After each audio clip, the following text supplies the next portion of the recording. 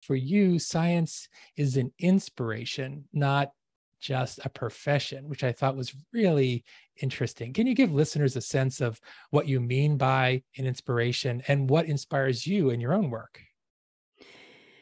I think science opens our mind to possibilities that we wouldn't otherwise even have thought about. And it's in particular to when we talk about physics.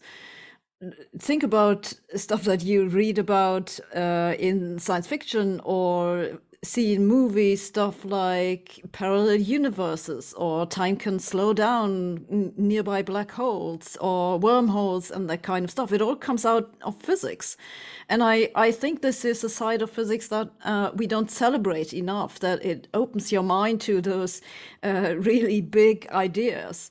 And it's something that I think is generally the case for other types of science. I always find it fascinating to read about those insights that we have gained. For example, I was recently reading something about embryology, like how does human being grow out of a single cell? And it's remarkably complex, and I just find it so amazing. And this is what I mean when I say it. To me, it's more an inspiration rather than a profession.